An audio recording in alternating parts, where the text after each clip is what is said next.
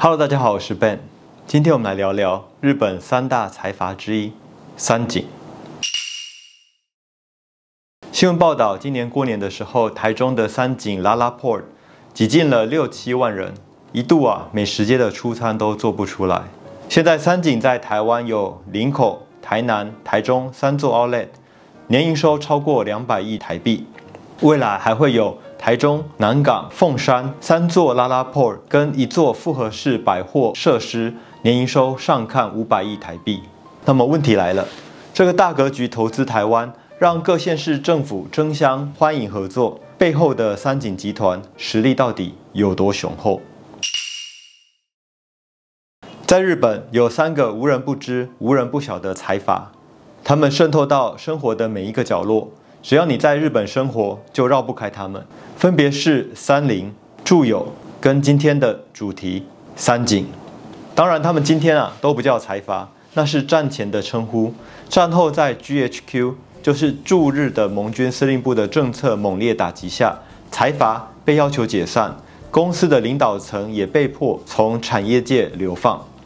在1960年前后，这些过去的财阀透过伞下的各公司定期会议的方式，再度集结起来，成为我们今天看到的三大集团。那三井集团究竟有多强大？根据日本四季报的资料，2021年三井集团各公司的营收加总大概是70兆日元。大家可能对70兆日元，包括我啦，也都没什么概念。那我举个例子，我们都知道2020年疫情开始以后，全球的供应链大乱，特别是半导体形成了历史上最严重的短缺。台湾的半导体代工大厂台积电订单接到做不出来，拼命的扩产，还涨价了晶片的价格，也造就台湾出现了护国神山这个名词。那2021年台积电的营收大概是多少呢？我们一样根据日本四季报的资料，大概也就将近7兆日元。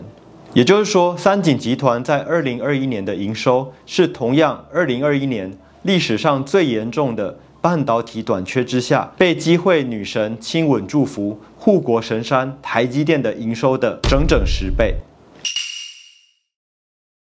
刚提到GHQ 要求财阀解体后，日本的财阀被迫解体，直到1960年代前后，才以联系感情、青木会的名义再度集结起来。其中三井叫做二木会，日文是 Nimokukai。这个二木不是地名，也跟木头没有关系。木曜日是日本的周四，每个月的第2个周四，三井旗下的所有各企业就会把社长或是会长集合起来开会。当然，议题是绝对极机密的，不过参加的企业却是有对外公开。三井里面有3个领导企业，统称为三井的御三家，包括我们开头说的三井不动产，还有综合商社的三井物产，还有日本3大银行之一的三井住友银行。当然还有很多冠名三井的企业，不过因为三井集团的企业很多都没有挂三井的名字，所以不研究还真的不知道。比方说在我们上一集有讲过丰田 Toyota 的时候，有提过丰田家掌握的股份其实不到1%。Toyota 的最大股东也就是三井，而 Toyota 的社长其实也是二木会的出席成员。又比方说，日本的电机大手东芝 Toshiba， 虽然把 B2C 的消费端白色家电的产品线都卖掉了，不过B2B 还是日本最强之一。它的产品从照明设备做到核能反应炉，从无线电视的发送机做到地对空导弹飞弹，他们都做。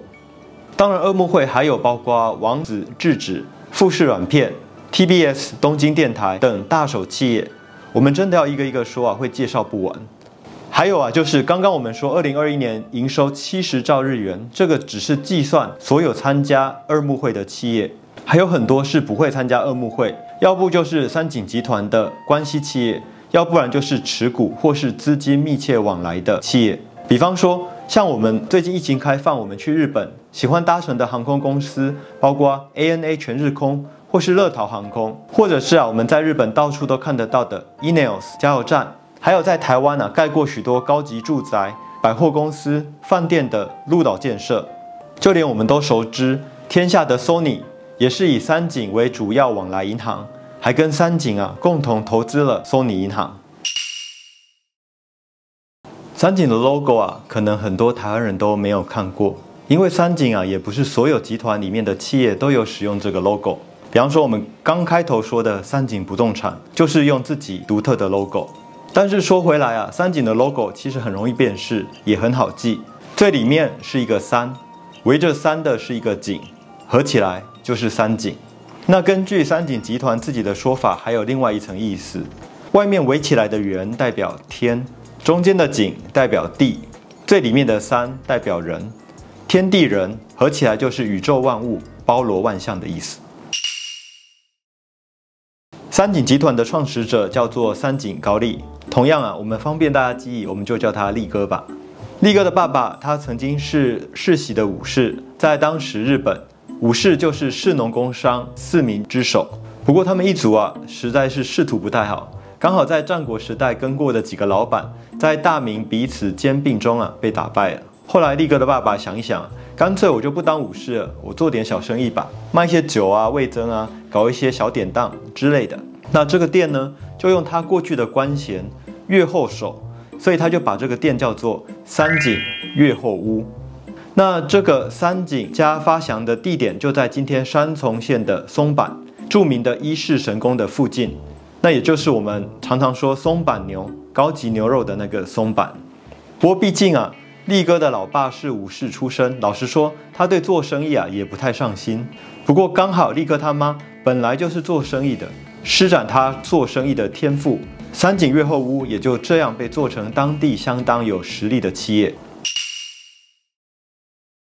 三井越后屋的生意越做越好，下一步就是扩大经营的版图。当时他们扩展到江户，德川幕府将军的所在地，也就是今天的东京，也是当时最繁华的地方之一。利哥是家里的小儿子，很长的时间都留在家乡松坂照顾妈妈。江户的生意啊，主要是哥哥们在经营，一直等到哥哥们都相继离世，利哥在52岁的高龄才正式接管家族生意，在当时已经是非常非常老龄了。利哥接班以后，在今天东京日本桥的附近开了一家三井越后屋无福店。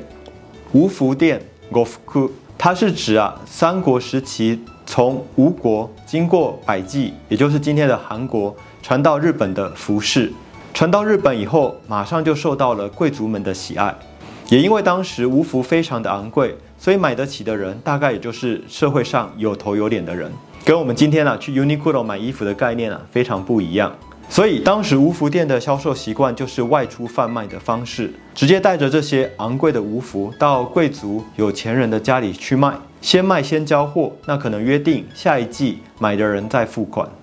不过商业天才的利哥提出了超过时代的商业模式，他直接在店里展示跟贩卖，还必须要用现金来结清。这样的改革节省了外出贩卖的人工跟运输成本，缩短了现金的周期，也大幅减少了运营的成本。所以三井越后屋的吴服可以用低于市价的价格贩卖，物美价廉，很快也打响名号。在当时最繁华的京都、大阪都开展了分店，三井的霸业也从此开始。后来三井从无服店扩展到帮幕府运送各地税金的两替店。幕府垮台，明治政府上台以后，三井又开办了矿山、银行等事业，后来还增加了今天的商社三井物产。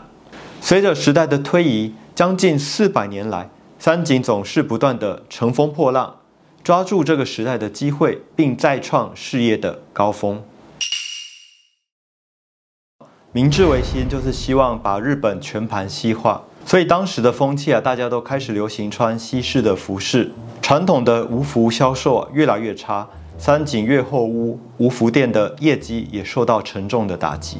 那时候我们刚有提到，三井家希望跟明治政府抢下最早设立银行的商机，但明治政府觉得你们家的无服店业绩很差，所以希望三井把无服店切出去以后再来谈。要做银行就专心做银行，不要到最后接了政府银行的活，只是为了救传统家业的无服店。就在无服店存亡之际的时候，这时候三井家从美国留学回来的新一代精英带回来当时最先进的贩卖概念 Department Store。既然无服店有贩卖传统的无服，三井家别的产业也经手许多的洋服跟海外的杂货，何不把起家的三井越后屋无服店做个转型呢？于是日本第一个 department store 就诞生了。那这里卖的东西琳琅满目，五花八门，所以就取名叫百货店。而原本的店名三井越后屋无服店，反正政府也说你要从三井切出去，那三井的名字也不能用了，干脆摘取其中的2个字，就改名叫做三越。大家听到这里应该就知道，这就是我们今天在台湾到处可以看到的，跟星光集团一起合办的星光三越的三越，背后其实就是三井集团。这也是我刚刚在讲二木会中的重要成员，日本百货业的龙头三越伊势丹。三井跟明治政府它的关系是密不可分。当年明治政府打败了清国，1895年取得台湾的统治权以后，开发跟建设台湾其实需要庞大的资金。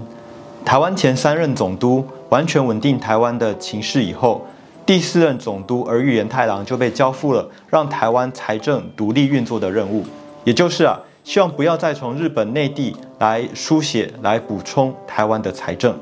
所以儿玉总督跟民政长官后藤新平把目光放在当时最适合台湾风土气候的制糖业，透过当时跟三井关系非常密切的政界大佬井上新跟三井的交涉，以总督府补助的形式，终于说动了三井来台湾投资最新式的制糖设备。当时选定的厂址就在台南县桥仔头庄，也就是现在高雄的桥头区。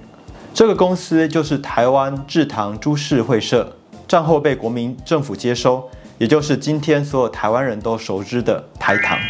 当年三井在台湾除了在糖业有绝对的优势以外，也取得了茶的垄断地位，还有包括像樟脑、鸦片的专卖权。那不是专卖的，比方说像凤梨罐头纺织品等等，都占据了产业优势。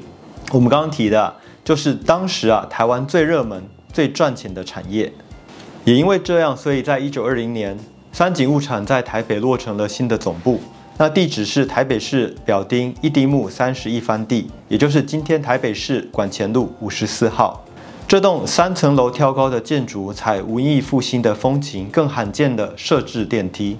表町通现在的馆前路是当时的金融街，不远处有台北火车站，交通方便，人文荟萃。在三井总部的附近，还有设有三井物产的旧仓库，正面半圆形山花上显眼的三井标志，也记录下三井跟台湾源远流长的历史跟文化。